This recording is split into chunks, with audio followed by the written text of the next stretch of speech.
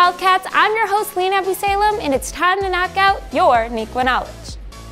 Last Wednesday, 9 NV athletes signed their national letters of intent to play in their sport at the collegiate level next year.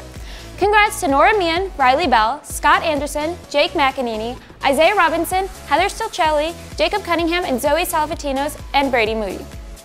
Congratulations to Coach Mucha, who had recently been named the new head wrestling coach at Neuqua Valley. Good luck and cheers to a new era, Wildcats. The girls' soccer team stand undefeated as of yesterday afternoon.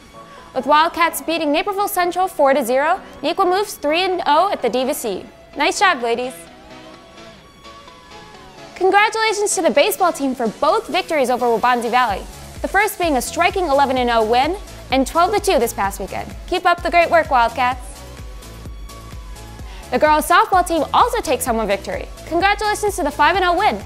Shout out to Zoe Herdman with a 2-run home run and Julie Rayner for a 2-hit shutout. Congratulations to everyone who shared their words at the coffee house in the LMC this past Thursday. A variety of original and covered work was presented, and the environment was nothing but positive.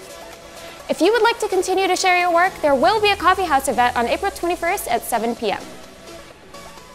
After the first 2 weeks of the rugby team's conference season, the varsity and JV team are undefeated and off to a great start.